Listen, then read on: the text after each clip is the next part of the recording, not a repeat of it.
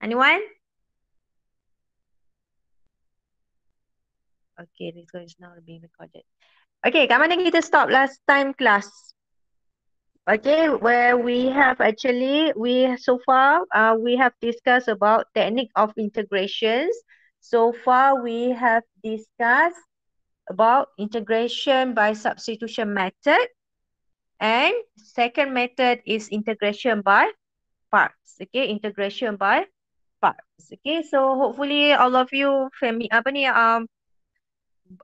saya tahu sekarang ni the syllabus is getting tougher and tougher, and then maybe at the same time also other subject pun sama, and after this maybe lecturer pun start to speed up to complete the syllabus and so on, so the stress is started to build up.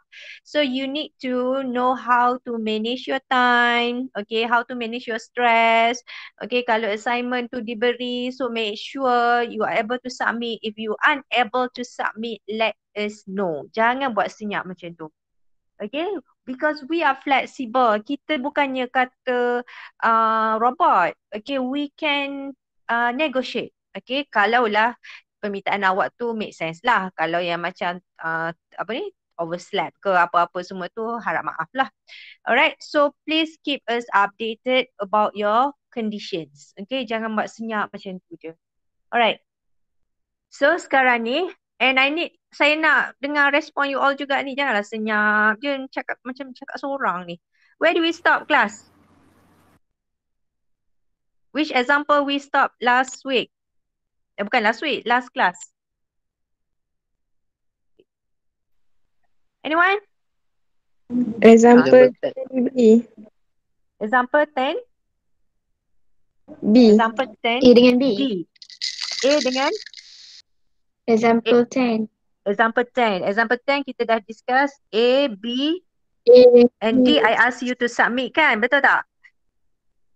Betul. Yes. Betul. Kan, saya dah bagi jawapan and ask you to submit, and hopefully everyone has submitted lah.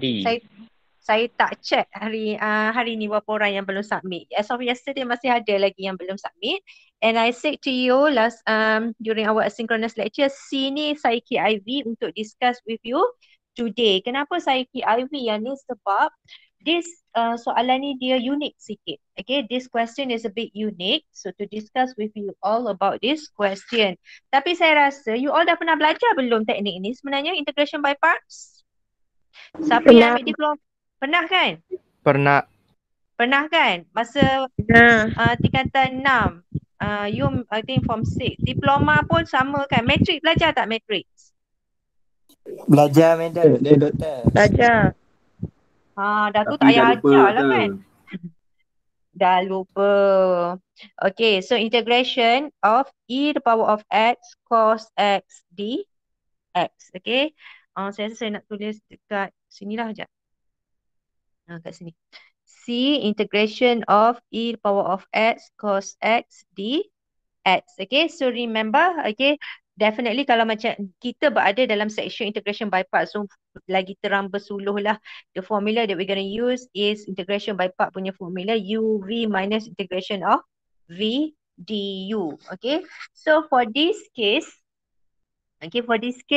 maknanya kita kena what is the first step lah? Kita kena assign what should we let as your u, and another one is what as your dv. So sekarang ni apa yang kita perlu set as our u class? Kita ada two function here, exponential dengan cos x. So yang mana dia punya hierarchy dia paling lagi tinggi untuk di choose sebagai u? Exponential ke trigonometric function? Agak-agak. Exponential. Kalau you tengok kat sini, tengok ni dia punya rule, kita ada ni logarithmic, inverse trigo function, algebraic functions, trigo function, exponential function. Maknanya kat sini trigo lagi tinggi, okay, to choose as your u, higher priority compared to exponential. Sebenarnya tapi saya rasa exponential pun boleh juga sebenarnya, you can try lah. Okay, let u equals, so maknanya kat sini kita akan pilih let u equals to cos x. Okay, so bila you let u equals to cos x, maknanya the remaining, whatever you have inside this integration symbol, you have to put as your dv. Jangan ambil ex je, tak jadi. Okay, e to the power of x sahaja tak jadi, so you have to put together with dx. Okay, so done with the first step. Second step, what we gonna do with u, class? Apa yang kita buat untuk dengan u ni? What we do with u? Come on, I need response. Differentiate. Differentiate respect to du over d. dx. Okay, du over dx, differentiate cos x, what you will get? Negative sine x. Okay, and then v here, what we do? We integrate, right? So integrate e to the power of x dx. So integrate e to the power of x dx, you will get e to the power of x again. Right? Kita dah discuss about that. So using the formula uv minus v integration v du is equals to uv, yang ni darab dengan yang ni. Okay. E to power of x cos x minus with v du. Okay. Our v is e to the power of x. Okay. Du, okay, 27 orang baru, 29, saya tak tahu kat mana lagi 3 orang. Du kita sama dengan negative sin x dx. So multiply with negative sin x dx, which is also equals to e to the power of x cos x plus integration of e to the power of x sin x dx. Nampak? Okay, tak apalah. Okay, so kat sini maknanya soalan dia sama dengan jawapan dia sama dengan e to the power of x cos x plus with e to the power of x sin x dx. So this is our answer. Integration of this thing, okay, uv minus v du is equals to this one. So as you can see, the solution is not yet complete. We have this part to solve. Okay, we still have this part to solve, which is integration of e to the power of x sin x dx. Saya nak tukar color. Sekejap. Okay, so maknanya yang ni, we need to e to the power of x sin x dx. To solve this, we need to apply one more time integration by part. And then you have to be consistent. Kalau tadi u ni, you let is equal to trigo function. So this time point, you have to let u as your trigo function. So this time our u is equals to sin x and dv is equals to e to the power of x e to the power of x dx. Okay. Alright, so here du is equals to cos x dx lah. Okay, du over dx is equals to cos x. So du is equals to cos x dx. And v equals to e to the power of x. So for this case, maknanya to solve this integration uv minus v integration v du, you will get u is equals to sin x, v is e to the power of x times with sin x minus with integration of v. Your v now is e to the power of x and du is equals to cos x dx. Okay. So makna kata the solution for this is equals to e to the power of x cos x plus with this integration is equals to this one. Okay, plus with e to the power of x sin x minus with integration of e to the power of x cos x dx. Okay, so what do you think next? What should we do next? Class, are we going to solve this integration again? Kita akan solve balik tak ni? Ni ada masih lagi ada integration of e to the power of x cos x dx. So are you going to apply again integration by part? Any answer please? No. Dah ada orang jawab kat belakang tu. Apa dia? Perlu tak kita apply lagi integration by part one more time? Kelas, Tak kot. senyap je semua orang ni. Takut. Tak kot. Tapi macam mana kita nak solve then? Tak perlu. Tak perlu. Then macam mana nak solve? Tak perlu. Okay, kita Tambah C. tambah C dan siap. Okay, betul tambah C. Tapi kita tak dapat lagi jawapan ni macam mana? Soalan ni, Doktor. apa dia? Pakai apa? Factor kan. KIV? Factorize kan dia. KIV awak kata? Apa dia? Tak dengar. Apa dia? Factorize. Factorize. Yes. Betul. Good answer. Siapa cakap tu factorize tu? Nampak, tak dengar suara. Siapa yang cakap factorize? So, how you factorize? You nak factor dengan apa? Are you going to factor this term dengan yang ni? Yang ni ke? Sekejap, saya nak tukar ni. Exponent power of x. Mana? Exponent to power of x. Yes, you may factorize. Tak boleh. You nak factor. Okay, you nak factor yang ni. You nak factor yang ni. You nak factor yang ni. Yang ni tak boleh buat keluar tau daripada integration ni. Because it still remain. Dia terikat dengan dx ni. You have to integrate first baru you boleh buat keluar. Unless if it is constant, you boleh buat keluar. Sebenarnya kan, jawapan dia sangat senang. You dah ada jawapan dah depan mata. Dia ada silap mata sikit kat sini. Saya nak bagi bonus mark lah siapa yang dah tahu jawapan ni. Cepat. Exponent X, sin X, cos X. Exponent X. Ni on our right hand side. Ni jawapan kita. Apa soalan ni sebenarnya? Soalan ni tanya apa? Kita tengah buat soalan C. Apa soalan pada soalan C ni? Apa soalan dia? Kelas, apa soalan C? Cuba tengok balik soalan dia, apa dia?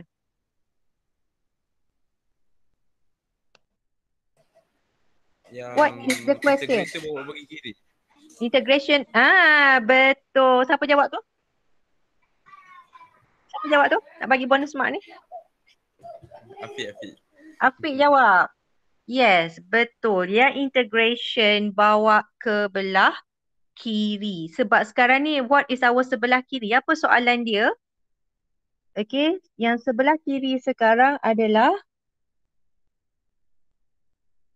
okay, soalan kita C adalah integration of e to the power of x cos x dx.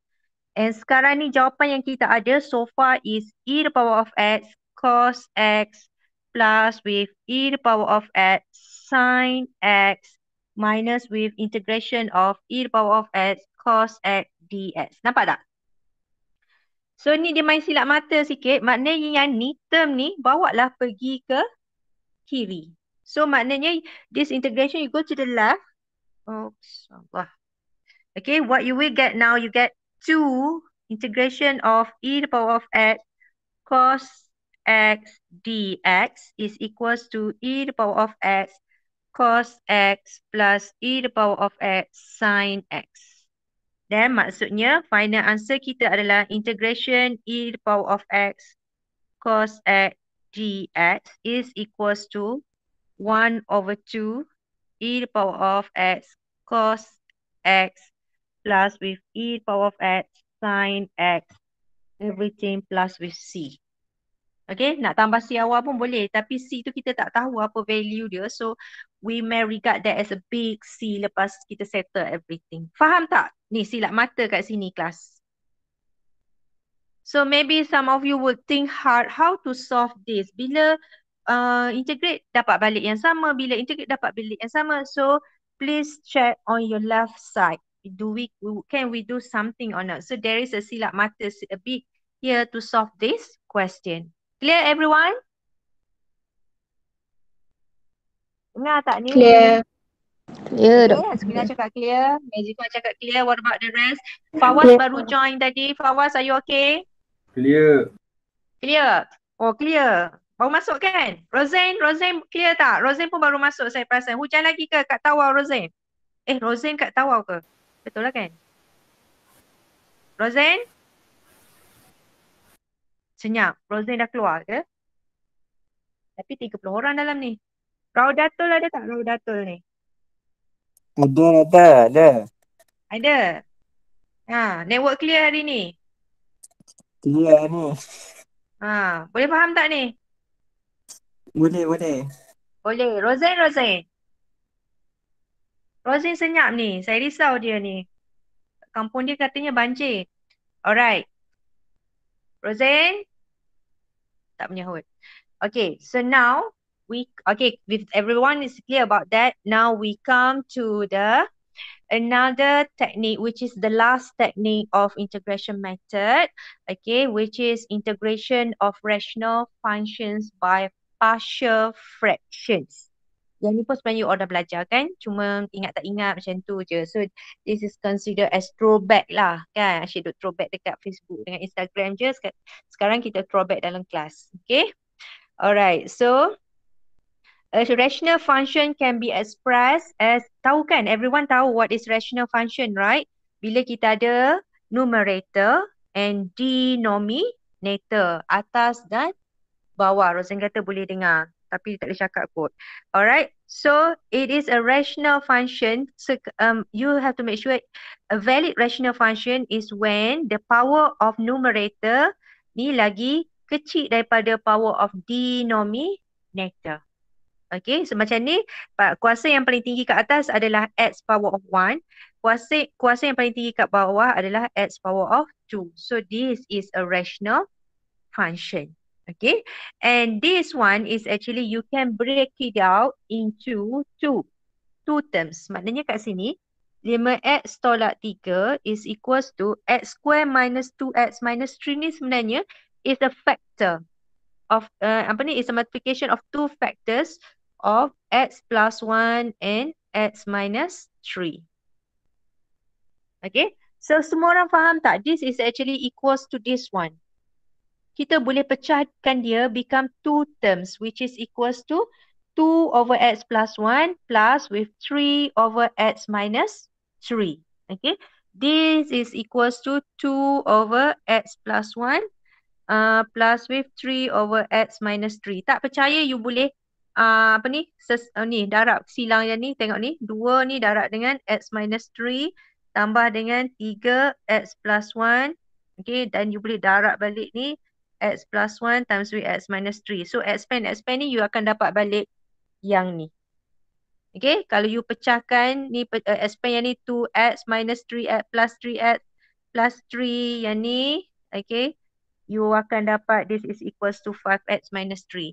Yang ni pula you akan dapat equals to x square minus 2x minus 3. Okay, kenapa kita pecahkan dia menjadi these two terms? Because it will help us a lot when you want to solve the integration. Okay, then this is equals to this. Maknanya kalau kita nak integrate, maknanya we can integrate one term by another term. So maknanya this is integration of 2 over x plus 1 dx plus with 3 over x minus 3 dx. And integration of 1 over a linear function like this. Okay, this is so-called over a linear function. It's just equals to logarithmic ln. Okay, remember integration of ln over x dx is equals, integration of 1 over x dx is equals to ln x. So maknanya kalau 1 over x plus 3 for example, dx, then you will get ln x plus 3 and so on and so forth.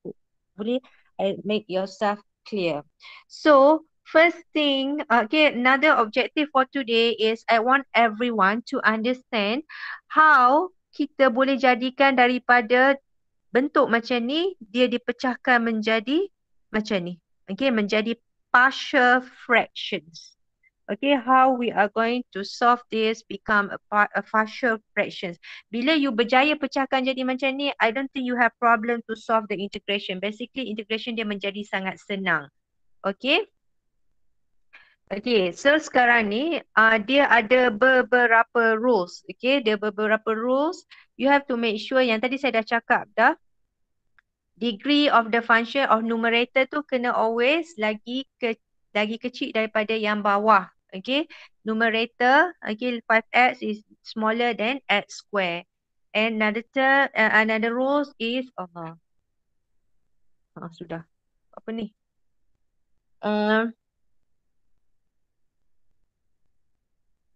Another rules is we must know the factors of gx. So yang ni kita dah tahulah tadi. Kenapa dia payah nak slide ni?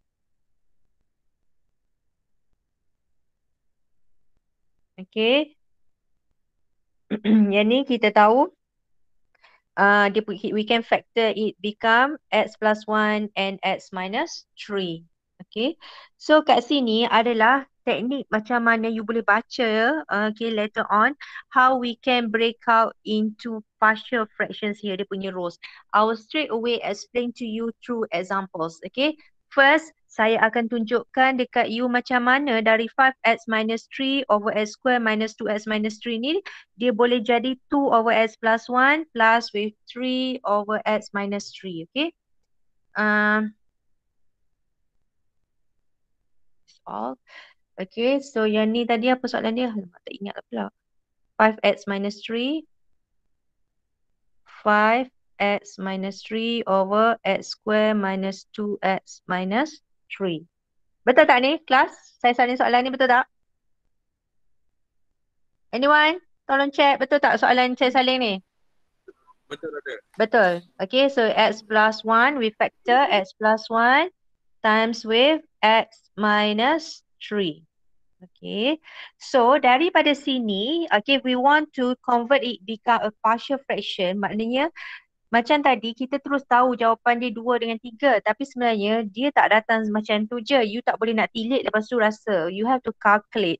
So this is equals to, we break down into 2 terms over x plus 1. Another term is over x minus 3. Okay, what to put at the numerator here yang ke atas ni is depending what is your denominator. So sekarang ni your denominator is x plus 1. Dia punya rule kan yang atas ni power dia tak boleh lebih daripada yang bawah. So yang bawah ni power dia yang paling tinggi adalah x power of apa ni kelas? X power of 1. Right? Yang ni adalah x power of 1. Maknanya sekarang ni you introduce a constant that we don't know, a times with x to the power of 0. Yang ni pula b plus b x to power of 0. Which is makna katanya sekarang ni 5x minus 3 over x plus 1 times with x minus 3 is equals to a je lah, x power of 0 kan 1 over x plus 1 plus with b x minus 3. So apa yang kita nak buat sekarang adalah kita akan cuba untuk cari what is actually the value for A and B.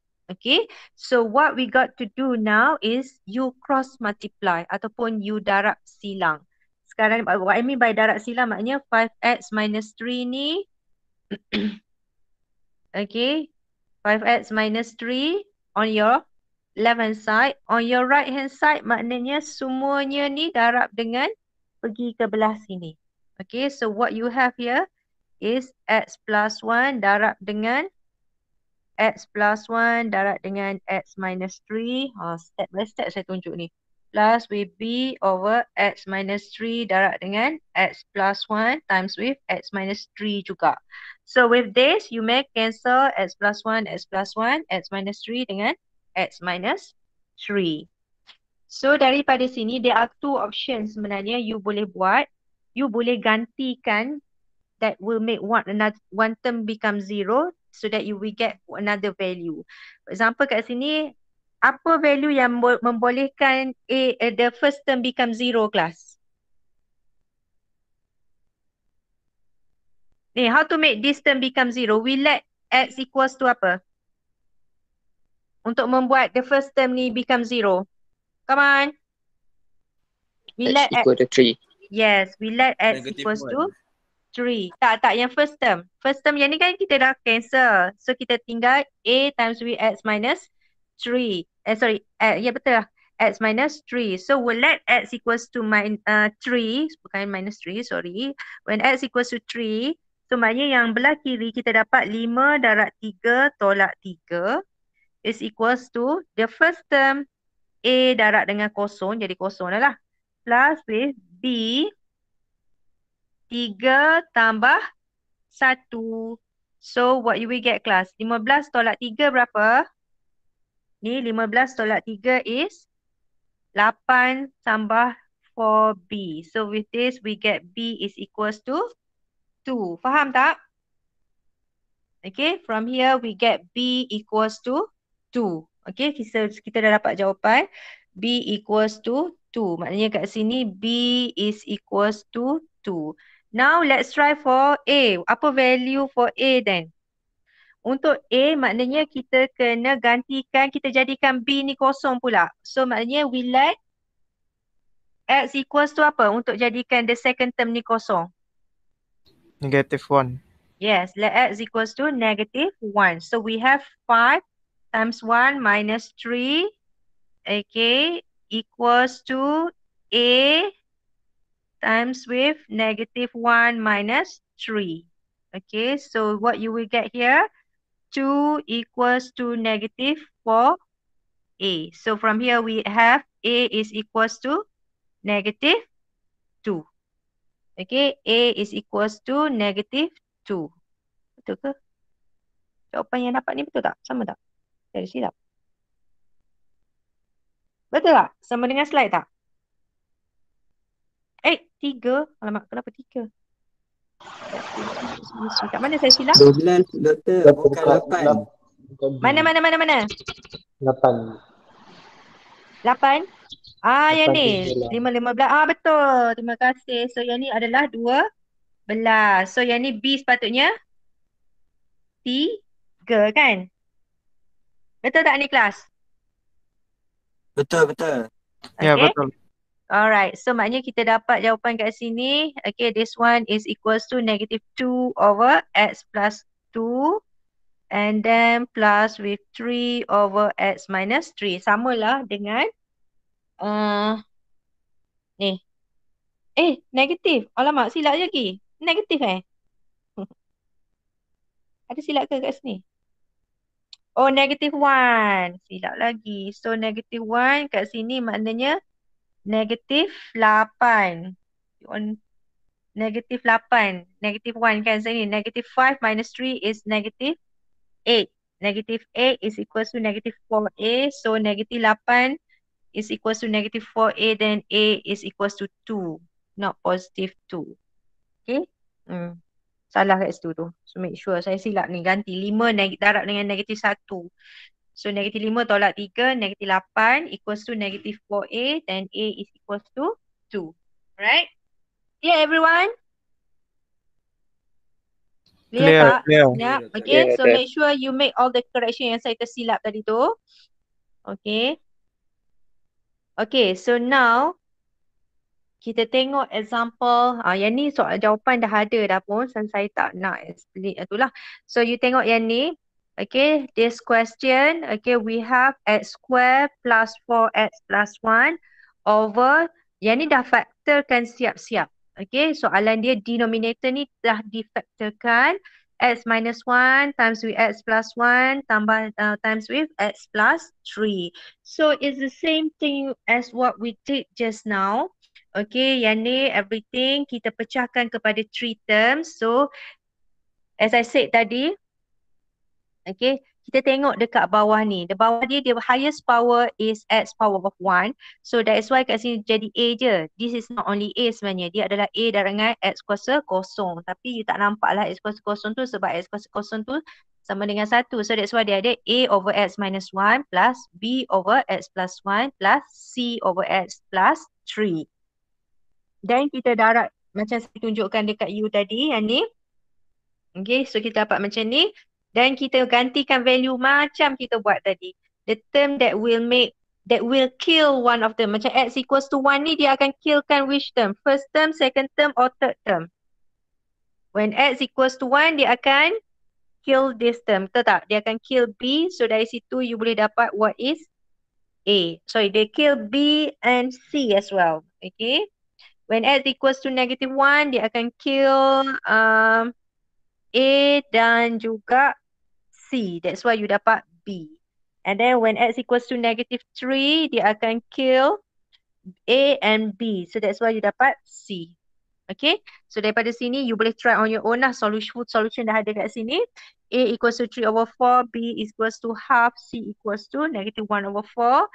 And so maknanya sekarang ni we can easily integrate all the three parts. Okay, the constant you bring it out, 3/4 times with integration of 1 over x minus 1 dx plus 1/2 1 over x plus 1 dx and minus, jangan silap ni, minus 1/4 integration 1 over x plus 3 dx. So we can get this. Plus 3k ni sama je dengan plus c tu, jangan risau. Okay, so jangan tengok je solution ni. Give yourself a try and please do. Okay, and then ni skema jawapan dah ada kat sini. You better check later. Okay, nampak macam ni memang senang. Tengok macam saya tadi. Soalan senang je tapi ya boleh buat careless mistake macam tu kan. Alright, so now let's proceed to example 12. Okay, so for example 12, kalau you tengok kat sini, there are few things I want to highlight lah. Okay, the concern now is on how to break them into partial fractions. Okay, how to break them into partial fractions. We try first example A. Okay, for A here, for A here we have jawapan dah ada kat situ, so you can just work out on your own. Okay, integrate A here we have 6x plus 7 over x plus 2 square. Ni dia punya difference. X plus 2 square. So we have a repetitive factors. Okay, repetitive factors. So for this case, dia sama juga dengan 6x plus 7 times x plus 2 x plus 2. Betul tak? Okay, so in this case, maknanya you akan kata this is going to be equals to A over x plus 2. Betul tak? Everyone agree with me? We're going to have A over x plus 2 plus with another term is B over x plus 2. So, siapa kata ni betul? Everyone agree with me or not this one? No. No, why no? Di bawah tu ada square. lagi ada square. Tu maknanya you all ni dah masih lagi ingat. Okay, betul. That's correct. Okay. Maknanya B ni kita kena power of 2 because it's a repetitive square. Okay, repetitive power. So maknanya kalau power of 3 tadi, maknanya kita akan ada another one, C power of 3. Right? Okay. Okay, so clear everyone? So maknanya yang ni kita akan buat this one, okay, 6, saya rasa saya akan buat dekat ni lah. Saya nak add slide. Show, discard, okay. 6x plus 7. Okay, so 6x plus 7 over x plus 2 square is equals to A over x plus 2 plus with B over x plus 2 square. Okay. So daripada sini kita buat macam kita buat tadi. 6x plus 7 equals to A. So yang ni tinggal x plus 2 plus B. Tu je. Betul tak?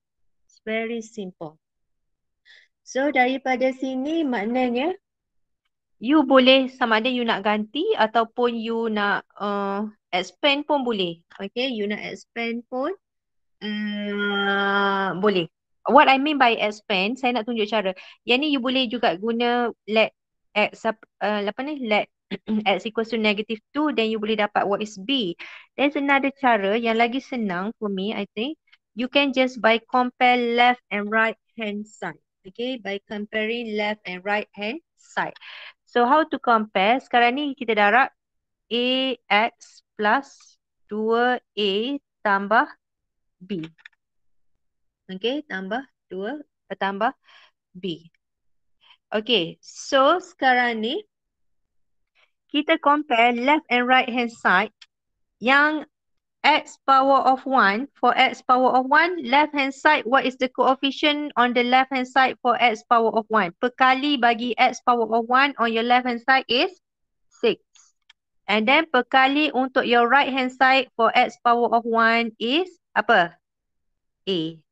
There you go. You get A is equals to 6. Untuk x power of 0, on your left hand side, what is the perkali untuk x power of 0 on your left hand side, class? Jawapan please. Janganlah seorang-seorang saya cakap ni. 7. Yes, 7. And what is your right hand side? 2. 2A plus B. A plus B, correct. 2A plus B. Now we know already our A is equals to 6, right? Plus with B. So maknanya our B is equals to 7 tolak 12 negative 5. Got it? So maknanya for our integration here is equals to A is equals to 6. 6 over x plus 2. Okay. And then minus with integration of 5 over x plus 2 square. Dx and then dx. Okay. Now, we want to solve the integration. Macam mana ni? Integration ni straightforward ke tak? What is the solution for the first part? Okay, is equal to 6 over 1 over x plus 2 dx minus with 5 ni pun another constant. 1 over x plus 2 square dx. Okay, for the first term, what is the answer, class? Tengok dia punya denominator dia is only a linear function, which is x plus 2. Then no worries. Maknanya jawapan dia adalah 6 ln x plus 2. Tapi yang ni, this is where student tend to make mistake. Adakah ni adalah jawapan dia ln juga? Kelas, adakah ni jawapan dia ln juga? Integration of 1 over x plus 2 square. Adakah ln? Tidak. Tidak. Tak. So apa jawapan dia? How to solve that integration? Dia kena bawa naik atas. Yes, bawa naik atas, correct. Okay, maknanya is equals to x plus 2 power of negative 2 dx. Lepas tu? Itu integrate macam biasa. Integrate macam mana? Sebab kita ada x plus 2 kat atas, kat dalam tu. Kenapa ni? Kejut saya. Okay, macam mana nak integrate? Nak integrate untuk you nampak, I would maybe some of you tak payah nak go step by step, tapi at this stage I would suggest you to let u equals to x plus 2. So from here you get du equals to dx. Then daripada sini untuk you lagi nampak lah. Okay, differentiate ni d over dx is equals to 1 lah. Because tu.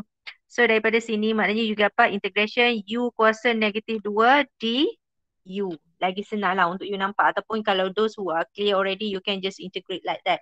So this one maknanya dia akan dapat sama apa? U kuasa negatif 1 over negatif 1, right? Over negatif 1 maknanya you gonna have negative 1 over u.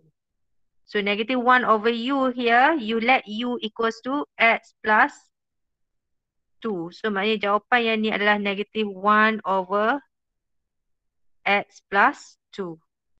So yang ni maknanya integration of 1 over negative x plus 2 plus with c. There you go. The final answer is ln x plus 2 plus with 5 over x plus 2 plus with c. Okay, so this is the final answer for A. Clear everyone? Okay, so make sure you don't make a careless mistake. Yang ni jawapan dia bukan ln Okay, if you know, then you can direct integrate as one bawah atas macam tu, ataupun kalau you tak berapa nak clear, you can apply substitution method that I've just shown to you. Okay. Okay, we done with this. Now we proceed for B.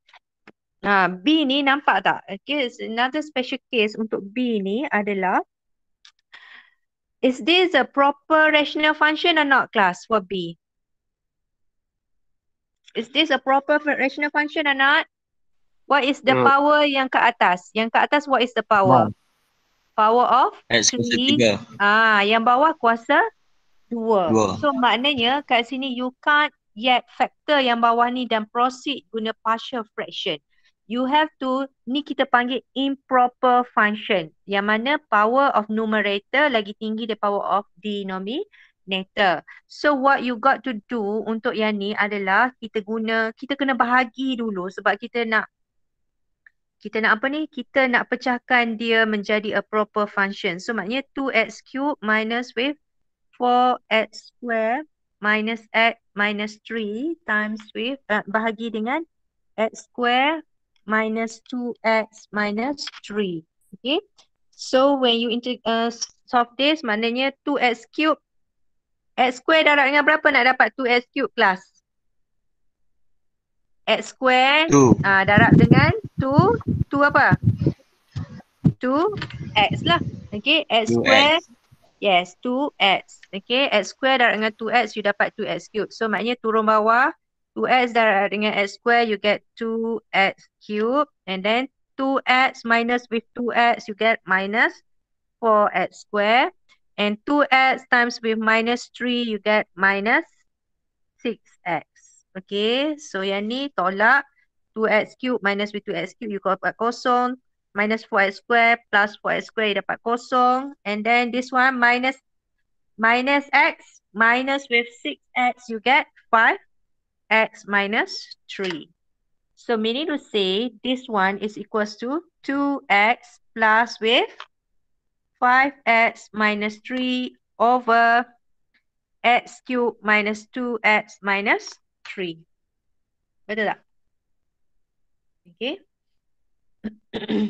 Saya rasa macam pernah nampak je 5x minus 3 ni kan? Perasan tak? Okay, 5x minus 3 ni sama lah dengan yang kita ada ni kan?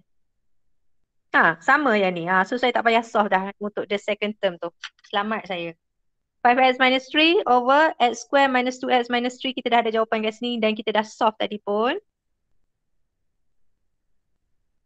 Okay, so maknanya yang ni adalah integration of 2x plus with 5x minus 3 over x square minus 2x minus 3 ni kita dah solve example yang ni tadi.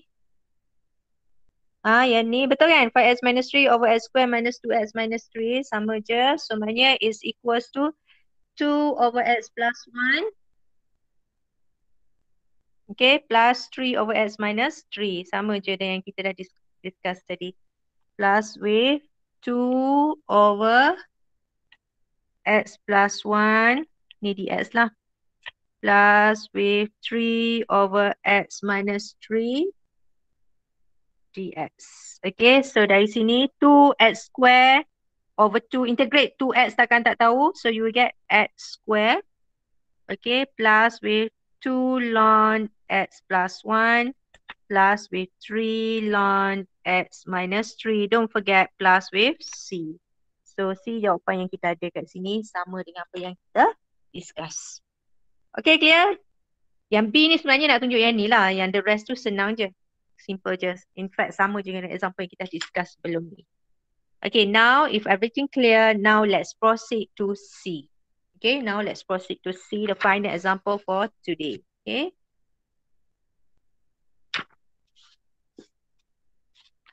Okay, so for this one, yang ni agak mencabar, bukanlah mencabar, dia punya tu sikit. Saya nak salin soalan, saya nak buat dekat sebelah. Okay, so baca balik soalan kat saya kelas. Saya dah malas nak tengok kat belakang. Apa soalan? Yang C? Kelas, apa soalan C? dx over x. dx over X X kurungan kurungan X square x square plus 1. plus 1. Lepas tu? Apa dia tu? X square plus 1 power of 2. Right? 2. Ayam siapa bawa pokok ni? Dah petang lah. Okay, so dx over x square plus 1 square. So maknanya kat sini, okay, the soalan tu sebenarnya ada 1 over x darab dengan x square plus 1 square. Okay, class. So how many terms should we break out this into partial fraction? The first term will be apa? A over apa kelas? A over? Cepat-cepat, kita ada 10 minit lagi ni. A over apa? X. A over X. Yes, A over X. Over yang kat bawah ni, we have X square plus 1. And I'm sure semua orang dah clear. Is because it's repetitive. Then maknanya, ni saya tak tulis lagi apa And over X square plus 1 square. Okay. My concern now is look. At the denominator here, the kuasa for X is power of 2. So, atas ni, when you want to introduce B, what D should multiply with X to power of apa kat sini? Because yang bawah adalah power of 2. So, yang atas ni adalah power of 1. 1. Yes. B X power of 1. Since you start with B X power of 1, then you have to plus with C X power of 0. Faham semua? C X power of 0. Okay. And then next, okay, we have X square plus 1 square. So same thing here. Maknanya kita ada dx plus E. Okay, dx plus E. Alright, dx plus E there. Okay, mana pula solution saya ni? Okay, so maknanya kat sini kita ada A over X plus with bx plus C over X square plus 1 plus with dx plus E over X square plus 1 power of 2. Okay, X square plus 1 power of 2.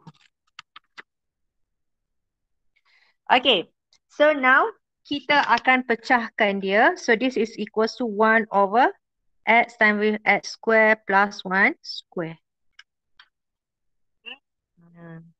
So maknanya kat sini you akan dapat A X square plus 1 square plus with BX plus C X. Saya harap semua orang faham lah apa yang saya tengah buat ni.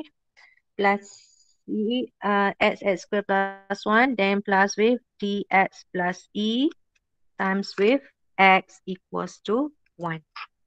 Okay, times with X equals to 1. So there are few options. Sebenarnya tak ada option. You have to expand. Okay, you have to expand on your left hand side here. So what you will have is ni, maknanya yang ni, okay, X square plus 1 times with X square plus 1. So what you will have here is X power of 4 plus 2X square plus with 1. Okay, and then yang ni pula you ada apa ni? Bx square plus cx darab dengan x square plus 1 pula. So what you will have here is tak apalah, kita tulis dulu yang ni. Bx square plus cx times with x square plus 1. Then you have here dx square times with e to the power of x equals to 1. Then from here you have a x power of 4 plus 2a x square plus a plus with b x power of 4 plus b x square plus c x cube plus with c x plus with d x square plus e to the power of x equals to 1. Cabar tak? Okay, what is the first thing that kita akan dapat? Mula-mula sekali, we compare left hand side and right hand side. Sekarang ni saya dah terbalik. Left hand side yang panjang, right hand side yang kecil. Okay, so sekarang ni we start with x power of 0. What is the term for x power of 0 on your left hand side, class? Okay, semua orang dah pensel dah tengok panjang sangat ni. Class, what is the term? Yes, correct. A. And what is your left hand side? For x power of 0. Ada tak term for x power of 0 on your left hand side? Is equals to 1. Betul tak? Okay. 1 tu adalah kita punya perkali untuk x power of 0. Yes, 1. So, you already get the answer. A is equals to 1. Okay. Now kita proceed untuk X power of 1. Apakah perkali untuk X power of 1? Mana X power of 1? Ada tak X power of 1? C. Ada. Apa? We have C. C. C. C. E. Satu je C. Kita tak ada CX. E CX plus with E satu lagi. EX. E. Yes. We have C plus E. Then for this is for E X power of 1. C plus E.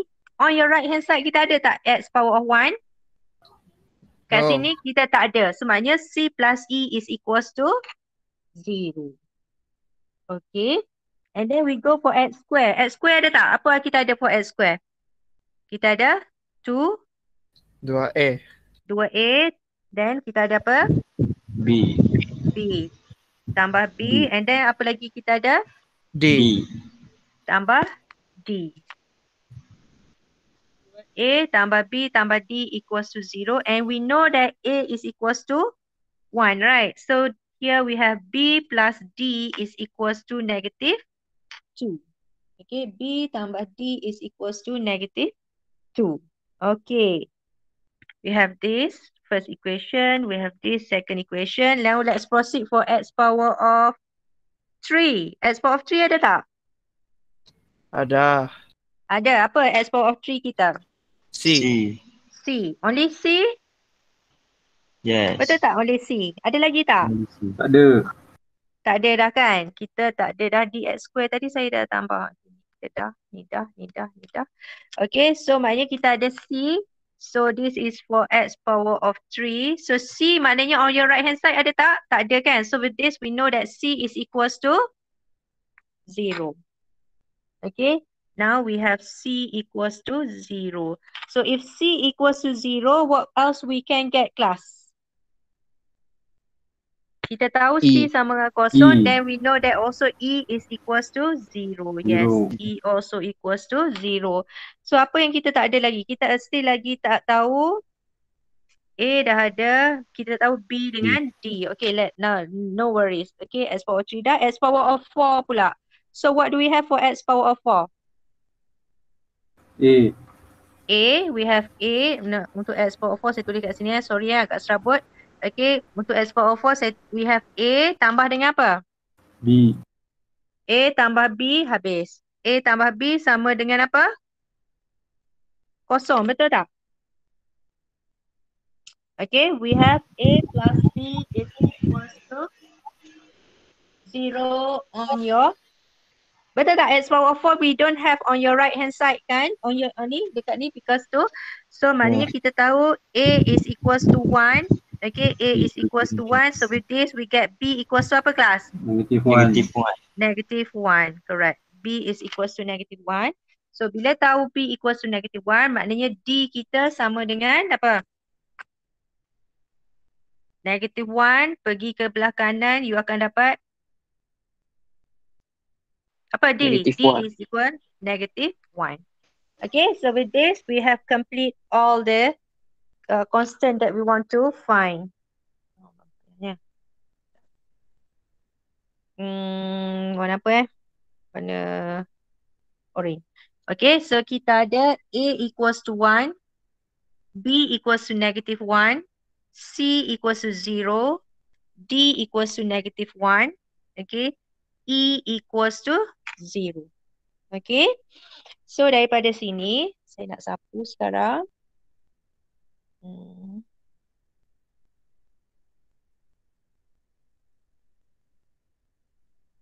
Oh, dah 2:59. Saya boleh suruh you all solve sendirilah the rest tu.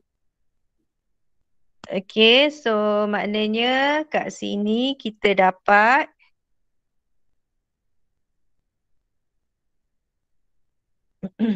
A kita adalah 1. So this integration is equals to 1 over X dx plus with B. B kita adalah B sama dengan apa kelas? Negative 1 and C is equals to 0. So negative X over X square plus 1 dx. And then D kita adalah negative 1. Okay, tambah dengan tambah dengan tolak lah. Negative, tolak lah terus. Tolak dengan X over X square plus 1 square dx. Okay. So I'm sure yang ni, yang bawah ni senang je, which is equals to ln x. Okay. And then yang ni, okay, minus x over x square plus 1 ni, I want you to try. Okay, give yourself a try on how to solve this. Okay, answer dah ada dekat, saya dah provide jawapan. Okay, ni dah ada jawapan dia. Work out how you get this answer. Okay, yang ni dah simplified sebenarnya. Yang ni, saya dah bagi ni. Okay, yang ni adalah ln modulus x minus with ln square root of x square plus 1. Itu jawapan dia. Yang ln x ni lah yang first term yang kita dapat tadi. Yang for A tu. 1 over x tadi. Integration of 1 over x, kita dapat ln x. So the second term ni jawapan dia. The integration for the third term ni adalah jawapan dia. So I want you give yourself a try and make sure you get the answer like this. Okay, this one tak apalah, tak payah classwork submission, but it's for your own good. You should try. If you can't get the answer, then I'm always here to clarify with you how to get the answer. Alright, class. It's 1 minute past 3 now. Sorry for the delay. So that's all for today. So with this, we have completed chapter 4 part 1. Okay, so next week, synchronous class, kita akan start dengan chapter 4 part 2. Alright, thank you everyone. Okay, so Assalamualaikum. Bye-bye. Waalaikumsalam warahmatullahi. Thank you, Doktor. Thank you, Doctor. Thank you, Doctor. Welcome.